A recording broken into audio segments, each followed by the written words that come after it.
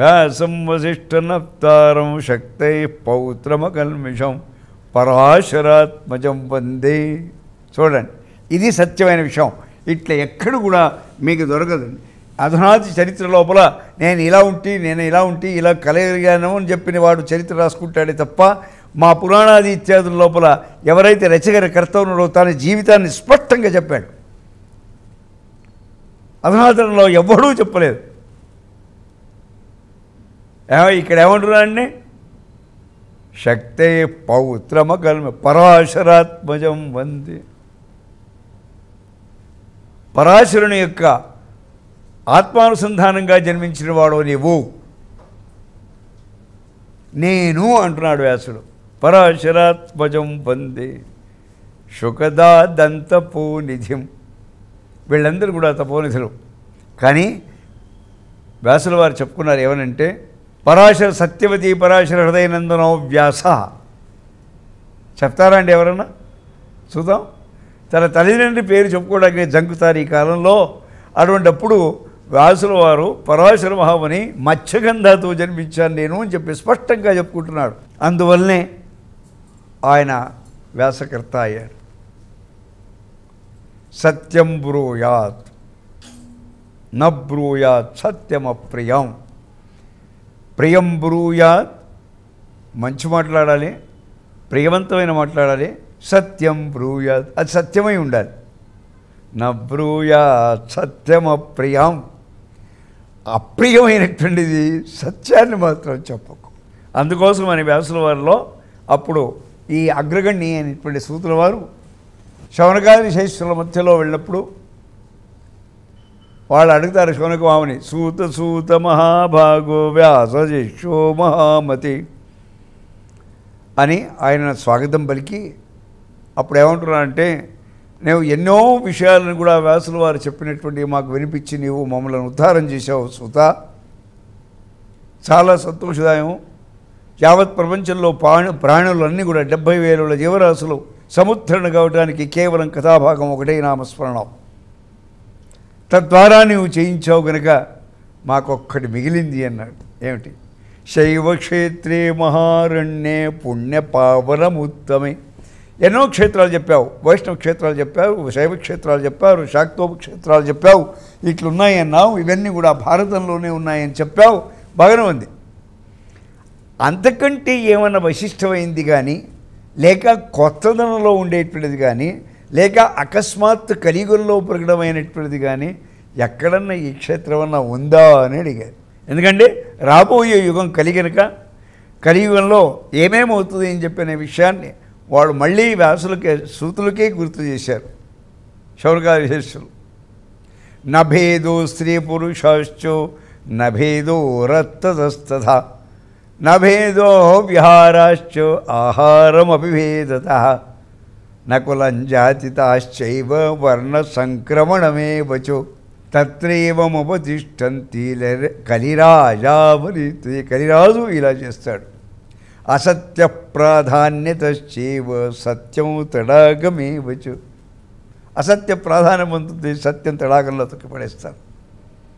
ఇటువంటిదంతా కలిరాజు యొక్క సంశయం కనుక ఇక్కడ మానవుడు సహజ రూపకంగా ఉద్ధారం కావాలంటే ఏమిటి? అటువంటిది ఏమైనా ఉందా? అటువంటి క్షేత్రం ఎక్కడైనా ఉందా? అలా జరిగిందా? హే వ్యాసశిక్ష నాకు చెప్పు అని కోరాడు. అప్పుడు చెప్పాడు ఆయన, కొలమానంతో చెప్పాడండి. హిమవత్ శిఖరాగ్రాణి, హిమవత్ పర్వతం నుంచి మొదలు చేసుకోవాలి. హిమవత్ శిఖరాగ్రాణి షడ్శీతి యోజనస్తథా. 600 యోజనాల దూరము.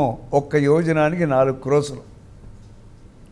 600 యోజనాలంటే 6 4 24, 2400 యోజనాలు దూరంలో దక్షిణ భాగంలో యాంతి సముద్రశత్రుంశతిమేవచు.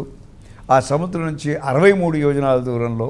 తర్వాత పూర్వే బ్రహ్మనదాశ్చైవ, పూర్వభాగం లోపల బ్రహ్మపుత్ర, ఆ నది సముద్ర సంగమం నుంచి వచ్చినటువంటి నదిని కొలమానంలో పెట్టుకొని అక్కడి నుంచి చెప్పారు. ఏమిటంటే చతుషష్ఠితి యోజనత, 64,000 యోజనాల దూరంలో. పశ్చిమే భాగముద్రాశ్చో సప్తతీతీరి యోజన, పశ్చిమ భాగంలో నుంచి 700 యోజనాల దూరంలో ఒక క్షేత్రం అవుతుంది అన్నాడు వ్యాసుడు. ఇది సూతుల వారు, వ్యాసుల వారు చెప్పారు అన్నాడు. అదేమిటి, ఎలా అవుతుంది,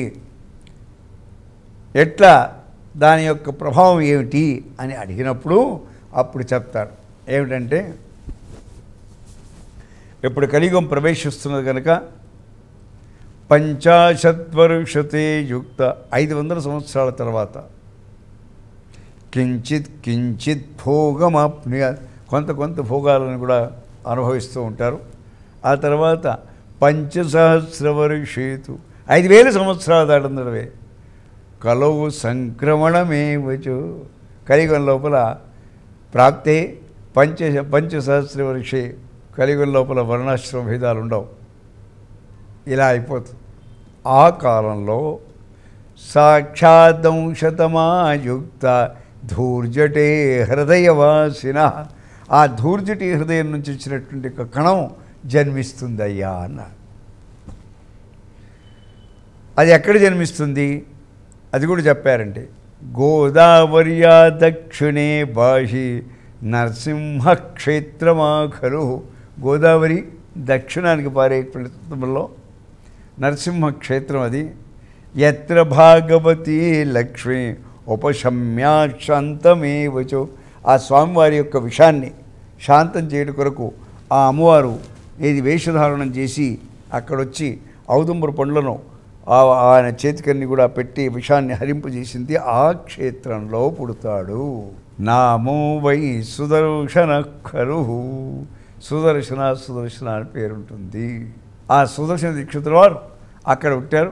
నానా యజ్ఞయాగాదికర్తలు చేశారు గృహస్థుల వాళ్ళు. దానివల్ల దీక్షత్వం పొందారు. ఆ తర్వాత చాలామంది కుటుంబం పెరిగింది ఆ క్షేత్రంలో. అది ధర్మపురి అని చెప్పి నామాంకితమైంది. ఆ ధర్మపురి క్షేత్రంలో కనీస పక్షంలో 1000 కుటుంబాలు, ఒకే గోత్రం, ఒకే వంశం, అలా పెరిగిపోయింది. తర్వాత అక్కడ ప్రతివాడు విద్యావంతుడు. ఆ స్వామి అమ్మవారి కృపచేత ధనవంతుడు. లక్ష్మీ నరసింహుని యొక్క కృపాకటాక్షం వలన సాహసవంతులు, అధికారవంతులు, అన్నీ వాళ్ళే.